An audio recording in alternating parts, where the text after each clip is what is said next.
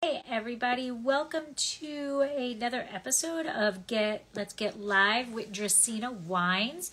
And today we are going to be talking about understanding the diversity of bubbles, because all bubbles are not created equally.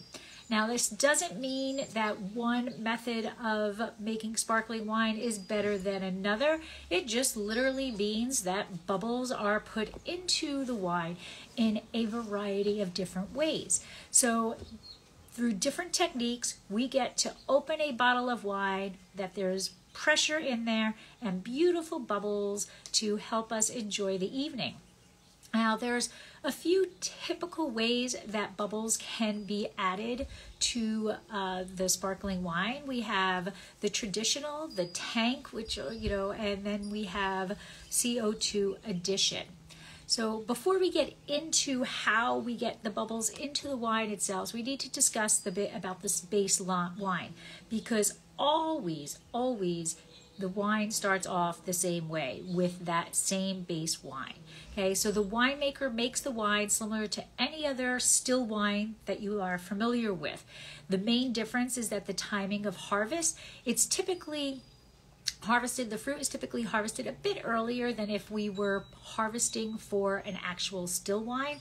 And the reason why we do this is to guarantee that the sugar levels are there so that the yeast can eat up and that we have higher acidity.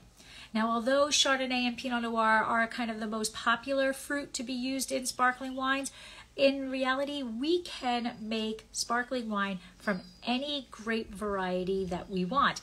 And interestingly enough, the more you get into sparkling wine, you're going to find wines that are from a whole bunch of different grape varieties. We can have Viognier, we have Counoise, we have Grenache. You can make it pretty much from anything as long as you're adding bubbles to it. So we're going to start off with Champagne region. Okay, so depending on the region that the wine is made from, different varieties are common, or even in some regions required. So for example, in Champagne, there are 8 permitted grape varieties that can be grown. Now, people typically just think of Chardonnay, Pinot Noir, and Pinot Meunier. However, there's more that can be allowed into Champagne. So we have Pinot Gris, Pinot Blanc, Petit Mesler, and Arbein. And then the 8th grape variety that is always kind of forgotten about is Voltis. And it's interesting because that is the region's first authorized hybrid grape. Now, if we move to a different region, if we move to Spain, similarly to Champagne, the Prosecco, to Italy, I've got the wrong map up, okay, wrong map.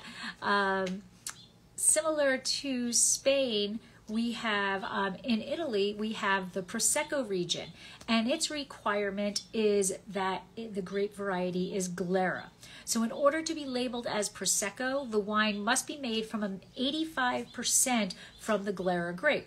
And then that remaining 15% can be made of any combination of accepted varieties such as Verdiso, Bianchetta, Chavillano, Perero, and Glitter Lungo, in addition to our typical Chardonnay and then Pinot Bianco or Pinot Grigio. Now, if we go back to where I was before, our Spain, and we talk about the DO of Cava. So in Cava, it is usually made from a blend of 3 different grapes, Xarel·lo, Macabeo, and Parellada. And these grapes, like Pinot Noir, Chardonnay, and Monastrell, are also allowed. So we can blend these in to that and be allowed to be called Cava. Now, other regions like the Loire Valley, they make their sparkling wine from Chenin Blanc. Germany is famous for their Sekt, which means it is a Riesling-based sparkling. So, and like I said earlier, we can see sparkling from anything. Albarino, Counoise, Val d'Agay, right? And of course, the all-important Cabernet Franc. Now, let's get into how we can make bubbles. So the main 3 ways of making bubbles is, the first one is typically the cheapest way to do this, and this is basically just by adding CO2. So all sparkling wine goes through that second step to create the bubbles, And in this method, the CO2 addition is just literally pumping in carbon dioxide to the wine while it is in a contained tank. And as they are pushing it in, bubbles get in there. And so you're pretty much making Coke or Pepsi. Okay, so honestly, if you wanted to make sparkling wine on your own, go ahead, go get that soda stream and you are good to go. Put some wine underneath it, pop it on in, and I don't know how a soda stream works, but that is basically all you are doing, is pumping carbon dioxide into the still wine. So this is obviously the cheapest method of doing it, so we can pick up sparkling wines for a very low price value. So the next way has a couple of different names to it. So this is basically the Charmat method, and this is what we see typically in the Prosecco wine region, although there are wineries in Prosecco that are making it in the traditional method. So this method, Charmat, is also known as Metodo Italiano, the Martinati method, the tank method, the Cuvée Clos method, okay? And it gained its name back in 1907, and kind of I have an issue with calling this Charmat, because what happened is Eugene Charmat made improvements on a technique that was invented by this guy here, Martinati, and Federico Martinati. So he created this method and he patented it in 1895. And then here comes Eugene Charmat in 1907 and kind of just tweaks the methodology of it, and then he names it after himself.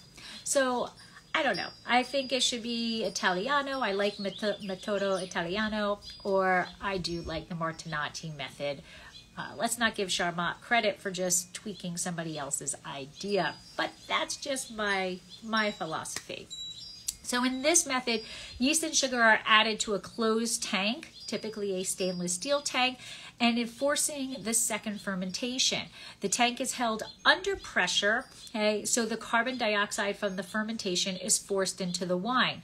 So this takes about 1 to 6 weeks, and keep in mind that the atmospheric pressure is significantly lower than in a traditional method. So for those of you who love to saber, like me, okay, it's a little dangerous to saber a Prosecco wine or a wine that is made in this tank method, okay?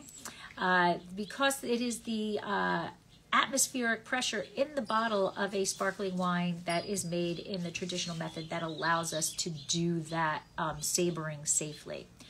Now, the last and most expensive method of making bubbles is the méthode champenoise, okay? And this is where the second fermentation actually happens inside the individual bottles of which the wine is sold.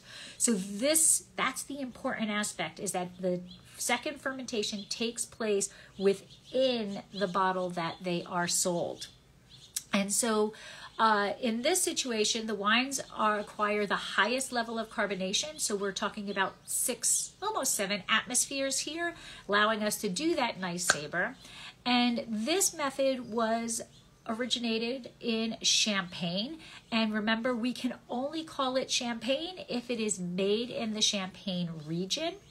And so everywhere else in the world, it can be called méthode champenoise or ancestral method, okay? And now during this process, what happens is the base wine is decanted into bottles and fitted with a crown cap. So like the old school, like a beer cap, okay? And now traditionally, what would happen is these bottles with this beer cap would go in these things, in these horizontal slots called poutrites. I say that wrong. Wooden racks. So traditionally, what would happen is a person would come in and they would hand rotate these bottles, basically about 25 turns over 4 to 6 weeks. And this bottle turner, which is, I'm going to say it wrong again, remueur, which is French for bottle turner, they would do this. And they could be doing like 40,000 bottles. This was their job. Now, unfortunately, in my opinion, life gets more technical, and as technology increases, some people lose their jobs. So I kind of feel bad about this, but what you're looking at now is a gyro palette. And today, many of the remuers, the bottle turners, they've lost their jobs to this machine. So this machine can actually process metal racks which contain 500 bottles in a single operation. So, you get it. This machine can work 24 hours a day, 7 days a week. So all of this processing can be done at a much shorter time, which is going to be saving that winery a lot of money and man hours.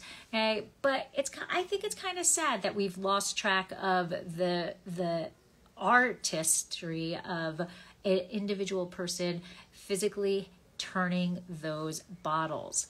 So after the riddling is complete, right? So as this is going on, what we're doing is we're putting these bottles down, so neck down, so that those lees are heading into that bottleneck. And after the riddling is complete, all of the sediment will be in that bottleneck, and then we can disgorge it, which means that we are getting rid of those lees. It goes shooting out. And that is a pretty cool video to watch also.